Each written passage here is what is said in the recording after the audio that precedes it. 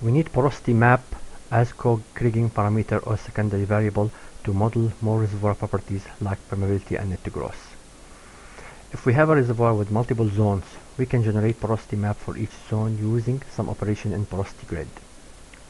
This process enables us to save time, especially in case of several zones or complicated reservoirs. So go to right-click on porosity grid, settings, operation tab, make average map for each zone. Down here, add the original surface, which is the structure map of top reservoir. Click run. Process is working.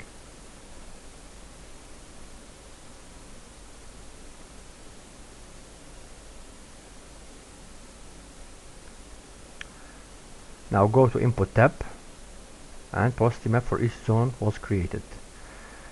Display 2D window. Click one map,